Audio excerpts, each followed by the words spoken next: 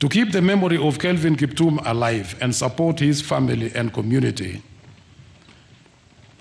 Golazo is launching the Kelvin Kiptum Foundation. And I'm sure the CEO of Golazo will come and talk about that a little bit later. And the fund will predominantly provide continued financial support for education and infrastructure.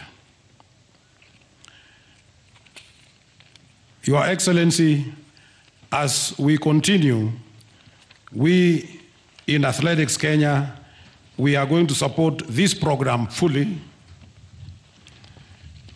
and we intend to discuss this with the family of Kelvin Kiptum, the county government of Elgeyo Marakwet, and other partners like Nike, to see that all pending payments due to Kelvin Kiptum are paid to this foundation.